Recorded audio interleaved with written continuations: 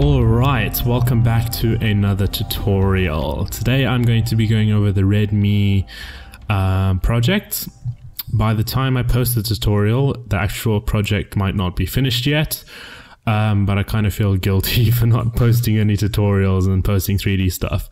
I've been quite busy with stuff that's client related and stuff that's not 3D related, things like post-production and video effects and stuff like that that's not really related to 3D, so it's been a bit difficult to do 3D stuff, but I thought I might as well do a tutorial on this project, since it only really needs like another 50 hours of rendering or so. I might do some minor text changes just to make it look a bit better. Other than that, it's pretty much done, so I thought I might as well do a tutorial on this. So I will be posting this project on patreon.com, so you can actually download the whole project over there. I've posted most of my projects on patreon.com as well. Most of the tutorials I've done, I've posted those projects and some of my best portfolio work on there as well. Right now I'm busy with the Corvette. I'm busy modeling a Corvette inside of Blender. I'm learning how to use Blender's modeling toolkit, and once that's done, it will take a while, probably around 60 plus hours to finish that, and that's just the modeling. But once that project's done, I'll also post that on patreon.com, but that will take a while before that's done. So if you want to go and get all my projects over there, you can find them on patreon.com/ArthurWhitehead. Also follow me on Instagram if you want to see what I'm up to. I do a lot of hiking photography. Photography really helps with your 3D. So I've been doing a lot of hiking and a lot of photography on there as well. And I also post a lot of 3D stuff, which generally I don't post on Facebook or YouTube. On Instagram.com/ArthurVisuals, and then Facebook, I try to keep up with that as well, and just post more full project stuff. Like if I post a project on Patreon, I try and take all those images and post them on Facebook as well. I also upload all my tutorials and stuff like that on Facebook, and sometimes I keep up to date with Facebook as well. If I'm posting stuff on Instagram, I generally try and post it on Facebook as well at Arthur Visuals there as well. But we'll get into the actual tutorial now. So this is another project breakdown where I'll basically be showing you how I made this. This is quite a simple project. I actually wanted to do so much more with this. I wanted to go into deep with like particle effects and sound design and audio remixing and all sorts of stuff. But immediately as I started, I realized I needed X particles to get the quality of effects that I wanted. I had a bunch of people recommend me all these plugins, but they all look shitty, to be honest. And X particles is the only plugin I could see that could give me the level of quality inside of C4D. Don't really know any other plugin. I don't really know any other programs like Blender or Houdini that well. I am learning Blender right now, and so far it's going really well. I might actually switch in the beginning of 2019 to Blender, because C4D is just limiting me right now.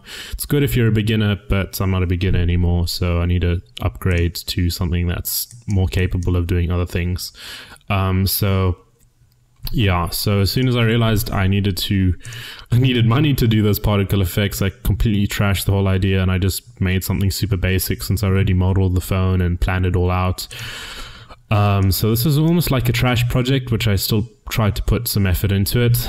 And then it ended up coming out okay, but it's nowhere near what I wanted it to be.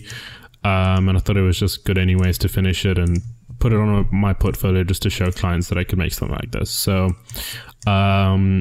here you'll see that we have, I should have played this in the intro of this video, so you'll get to sort of see what the whole video is like. But here we have the intro, some particle effects, and the reveal of the phone, or like a reveal of the silhouette of the phone. Then you go into zoomed in look, and here you can actually see these pieces now, which you can't in here. I don't think many people notice that. And then here it sort of like zooms in into the eye lens, and then goes through like all these circuits and stuff, and then out pops the other circuit, and you can sort of see circuit with my logo on there. And that's just some fancy phone terms I found on the internet. Pasted it there. Then it sort of comes out the back of the phone here. Nice transitions. The light sort of fades out there. Logo transitions out, and then new clip transitions on. Then here, no transition. It just snaps onto the back of the phone. We've got a nice spinning transition like that. Dun, dun.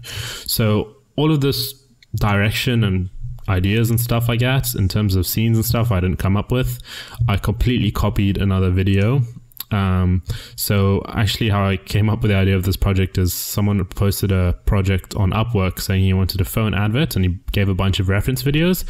And obviously I've never done one of those, so I didn't take the job, but I thought it would be cool to try and make one just in case another job like that pops up. Then I'll know how to do it, and I can also show people that I can do it.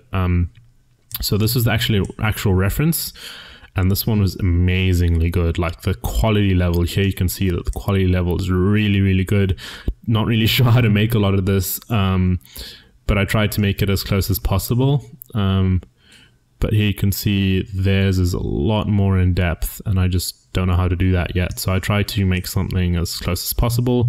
There's a lot of stuff I didn't include because I wasn't really sure how, but here you can see some really nice stuff. I don't actually have links for this online to see what the references are, because I downloaded it off his Google Drive, so I'm not really sure what these are called or where to find them, but you can see there's some really good, and this just was one of the videos. I have 3 of them, so some really nice references here which I used, and I think I'll maybe do a couple more phone things like this, just to practice and get better at it. But yeah, so I just use that as a reference for all the scenes, and I sort of just tried to make something very similar, and I sort of improvised in a lot of it as well. As you can see, some of them are very similar, but like this end part is blatantly copied, but a lot of them are just sort of adapted to sort of like, I don't even know how to call it, made my own version of it. So you can see we have this video here. If you haven't seen other breakdowns I've done, I've pretty much explained the whole process. You sort of figure out the timing of all your scenes that you want them to be based on the music. You cut up all your music first, and then you figure out how long each scene would be using these like placement blocks. And if you've never seen one of my breakdowns before, please go check those out, because then you'll understand. I can't explain the same thing in every single video, but here you'll see that I've figured out the timing of all the scenes, and then inside of Cinema 4D here, I've just gone and made various animations that fit that timing, and I've thought more about how they transition into actual scenes this time rather than just having random scenes here. So the first one here is animatic 1. So if I go into work, production, Redmi, animatics, animatic 1. So here you'll see we have animatic 1, which is just the scene here, like that, and then it fades into this one. I should probably go into how I modeled this whole thing first. So I actually the first time I made this project was February at the beginning of this year. So I made this phone, and then I just trashed the whole project. I just left it, didn't touch it again. As you can see, I didn't put in all the details, and then I ran into it again like a month ago, I think, and I decided to remake it. So this phone I actually have, it's my actual phone. I already had a reference to use for the modeling. And then here's the old version of the project. As you can see, if I can pick something that's more visible. But yeah, here's the old version of the project, no details, nothing.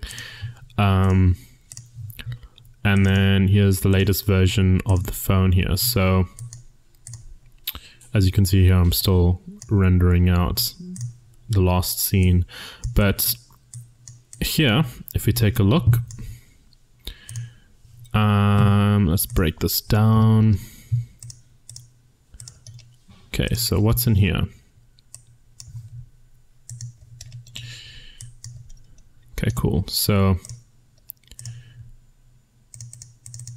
here we just have this is a square with a beveled edge, and the screen is also a square, and then I booleaned those two together. And you can see there's also just squares with bevels, and then here's a cylinder, beveled edges on the squares, and then there's a cylinder there, and then you just bool it together. There you get the face. And then what goes next after that?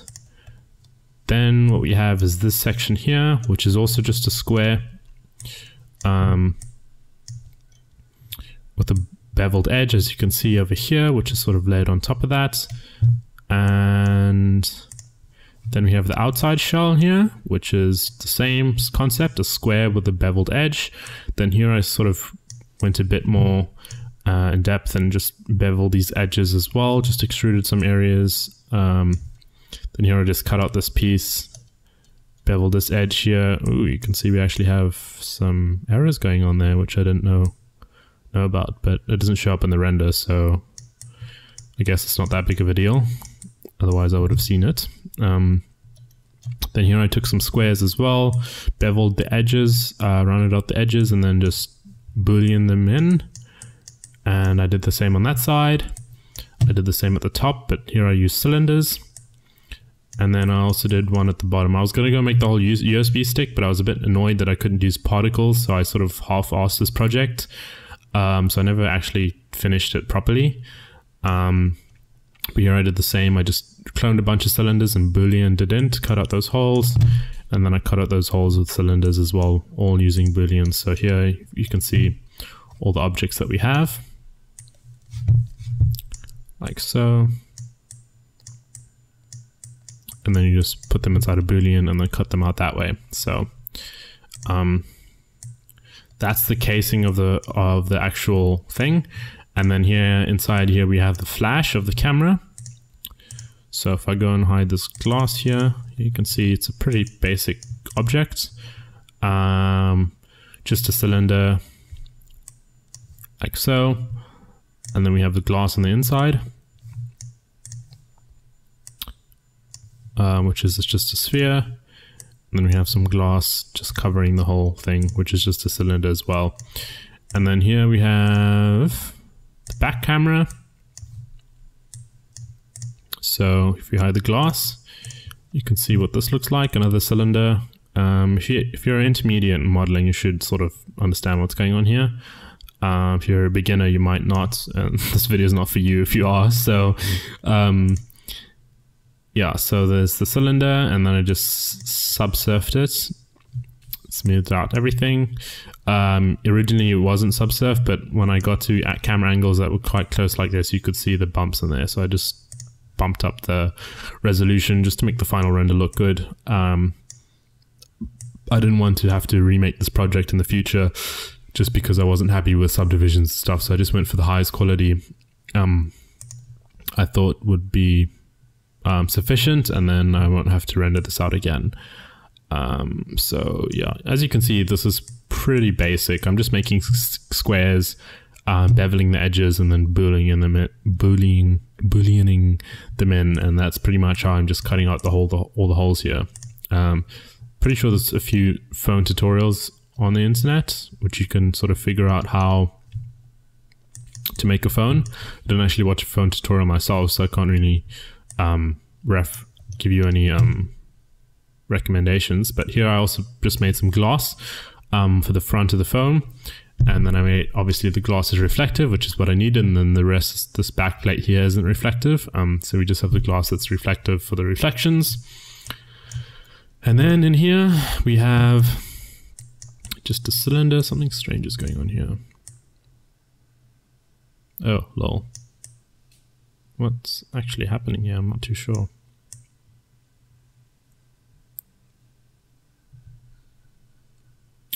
Well, looks like I have some errors going on here with my actual model, which I didn't know about, but I could care less at this stage. Let's just see. Take the body.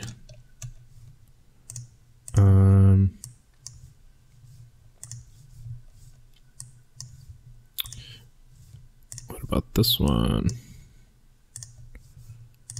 And this.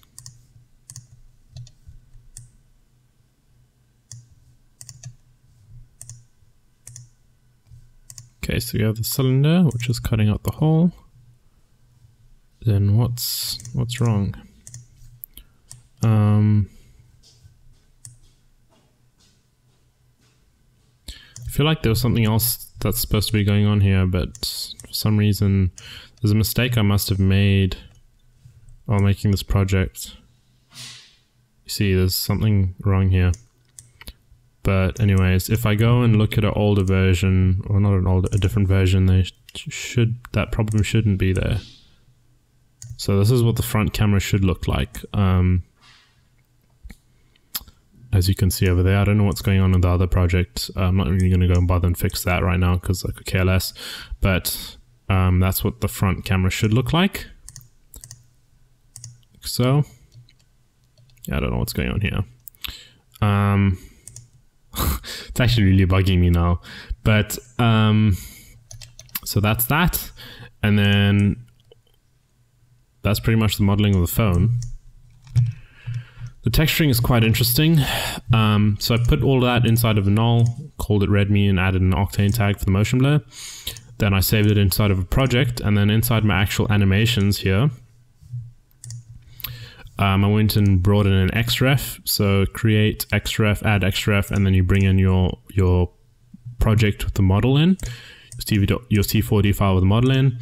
And then if you make a change to the project with a model in, it'll make a change here. So it just keeps how can I say, a consistent phone model and textures across all the projects, so that I don't have some projects that are slightly different and just looks weird when it comes out to the final rendering of all the projects. But here we can take a look at some of the texturing here.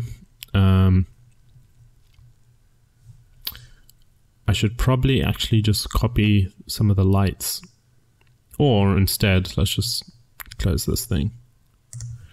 Let's just go into actual model here. We'll bring in an HDRI, and then we can take a better look at everything. So let's go in HDRI. So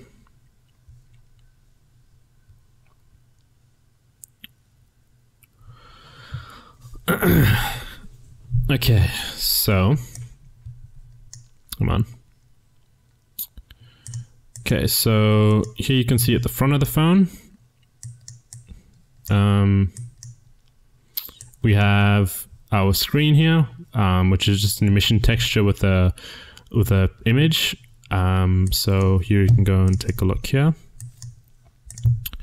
So this is just an emission texture with an image attached to it, like so. So there's that, and then we have the piece of glass which is on top, which is why we're getting our reflections. And then down here I actually have some modeled out shapes for the phone's buttons over here, and I just added an emission texture to those, which is giving us these white parts here. Then here you can see we have a gold texture that's sort of just applied to our rim here. So this is just a goldish texture, which is basically, it's a glossy texture with an index of 8 and then some roughness. That's pretty much it. And then the back here, gonna rotate this environment. So the back here is a very detailed back case here. So I actually used a where is this thing? Octane Glossy. So I actually used a fabric leather texture from polygon.com, and then it's actually I just scaled it down very small, so it looks more like a plasticky texture rather than leather, because it's scaled down so small, and also ramped up the index to 8, so it doesn't look more like, so it looks more like a plasticky look than leather. And then I just have some roughness as well going on in there, which gives us a plasticky look rather than actual leather there. So that's why I did that. And then I also layered some slight bumps on it just to give it, once again, a plastic hard case look rather than a soft leather look on the phone. Here we just have some glass, which is just specular materials inside there as well. Just specular material inside there. It's just specular material. Then here we just have our basic gold texture as well. So it's pretty basic project. And then once again, just a gold texture here. So what makes this project look really good is just the consistency with the colors. We have black and orange pretty much, or black and gold. Which makes it look really good. In this case, we have silver. I probably should have made that gold, or no, silver is actually fine. Probably should have done a variation of black, gold, and silver. So I should have maybe added some more silver around the project, but I guess it looks good in this case. But yeah, black and gold makes it look very royal, fancy, expensive, and that's pretty much how I came out with this. So you can see that because it's scaled down so small, it comes out to a really nice high quality look. So if we zoom in here, you can see what that looks like up close.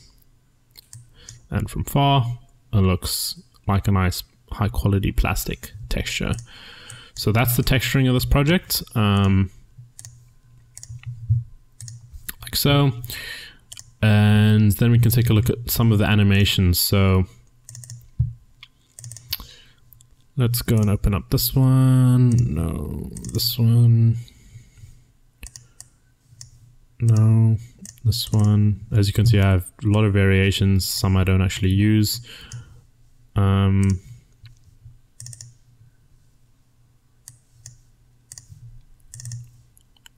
Just jump through them here. So in this case, what we have, sorry, it's so slow. It has to, every time I open a project, it has to reload all the textures and stuff in. So in this case, we have our model. We have a null, which is animating its rotation here, like so. Boom, boom, and then here, the actual null moves and carries on rotating, slows down. And then here, this section here just slows down until it stops at the end. I went and animated all that using some curves, as you can see,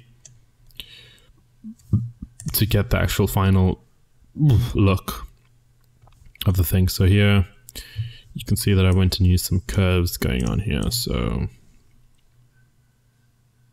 I wonder why this is not going to 0. It's a bit strange.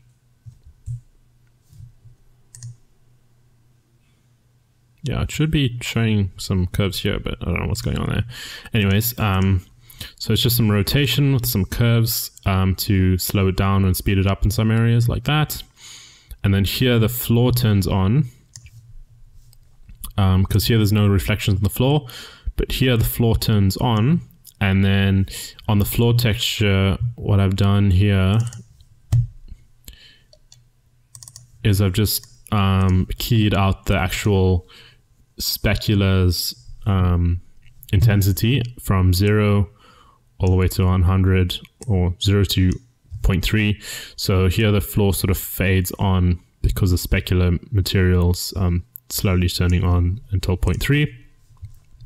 So the floor fades on as the phone instance turns on here. So here, boom, it switches on like that.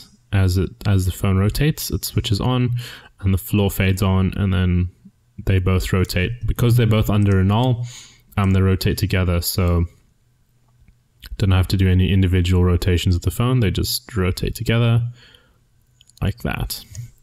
And that's pretty much that project. And then if we take a look through the rest of them, so animatic 16 is this one. I guess we can just use ones that are actually being used. So here I had some crazy ideas, as you can see.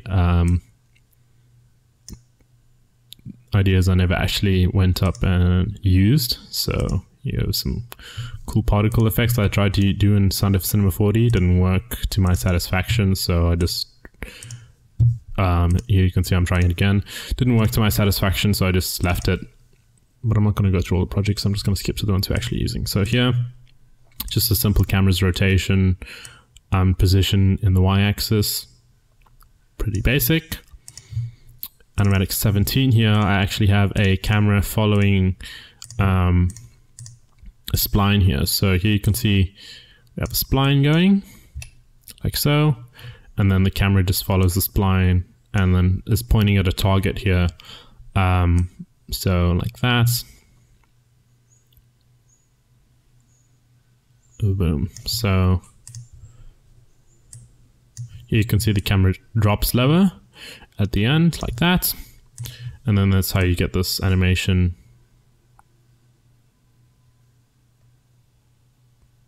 Boom. And then as that fades off, as that rotates there, it sort of goes in sync with this phone here. So it's good transitioning. Right there. Pretty basic animations. And this one, now we can actually get onto the circuit boards of the project. So here you can see we have a camera that's moving through some cubes. So here we have a camera that's going through the cubes like so, which is this scene over here. It's the scene over here. It's just going through some cubes with some circuit boards attached. Now, for the circuit boards, I used J Displacement, which is a free plugin. I'm sure if you Google it, you'll find it. But you can actually make some pretty cool circuit board looking textures on there, and then you can bring them into Octane and make your own custom circuit boards and stuff like that. So that's how I made the circuit boards. But they're really high resolution, so it might take a bit of time for these things to import. They're all 8K textures, and I have displacement, glossy, and normal maps for all of them, and color depth maps. So like, yeah, quite high resolution. So here you'll see I've mixed two different circuit boards together, like so. So there's one variation of a circuit board. If we go down, there's another variation of a circuit board. You can see they're really, really high quality and they're really nice. And it's all procedural when you make it inside the actual plugin, so you can come up with infinite variations of these things. But here you can see them really good. And then I just pumped in a nice high quality glossy map to get these really nice reflections here. So here we have 3 of them, and then we have the camera, which is just moving through them here. So if you go on the camera here, you'll see that we have some motion blur ticked on, and then just moving through like that. And then that transitions into animatic.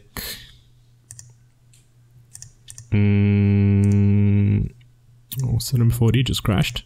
Transitions into, where is this project? Why can't I find it? Oh, there. Animatic 11.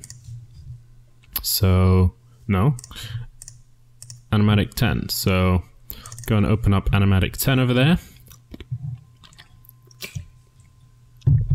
and we can take a look inside and see what we have going on here. Same concept for the circuit board. This one just has a slight amount more detail, since we're spending more time looking at it, not just zipping past with a bunch of motion blur. So if this thing could actually open, that would be great. So here we have our circuit board project. You can see it's just a plane with a cube in it, pretty basic. And then we have a camera just being animated down, as you can see, like that.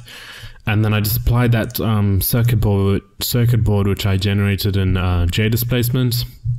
I applied the displacement, the normal map, and the color map, and then you'll end up with something like this. So I actually used the color map to, I removed the saturation of the color map inside of Octane, like so. Drop the saturation, play with the contrast and gamma, and then I just use that to define the actual specular and the actual roughness of the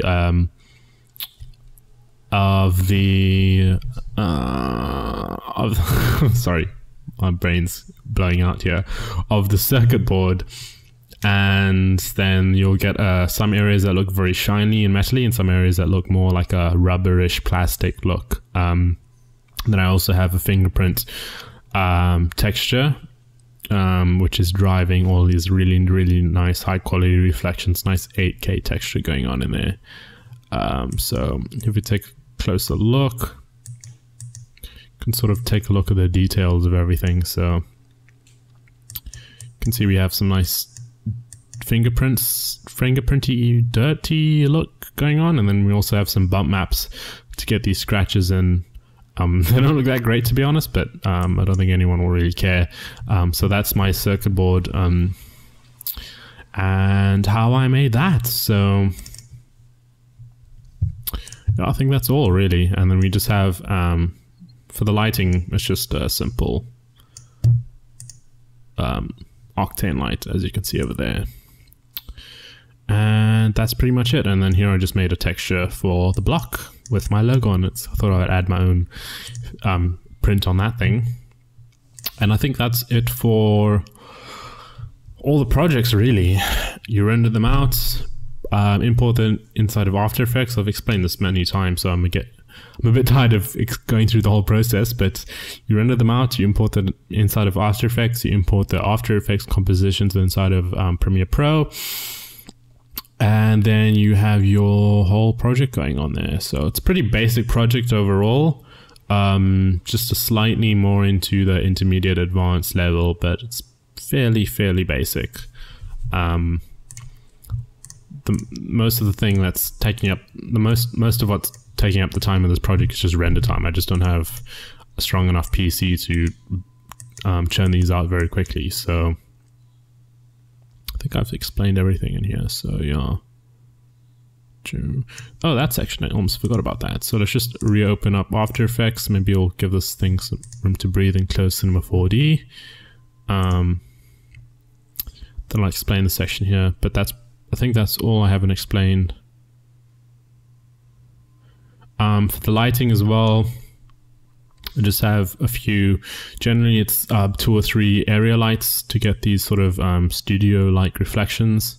That's pretty much it. Here you'll see we have a nice lens flare going, and I'll also explain what's happening there.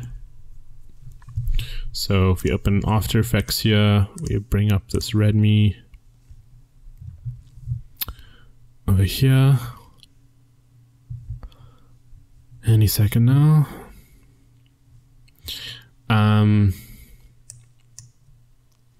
So here we have a flare going. As you can see, if I bring this down here, I have a lens flare going. Whoops. Lens flare going with a dirt particle texture on it. As you can see, just add some realism to it. And then I sort of animated it to move with the camera here. So here you'll see the lens flare sort of moving with scene. When it's overlaid, it sort of moves with the scene and just adds that nice 3D realism to it. And that's pretty much what I did for most of the scenes here.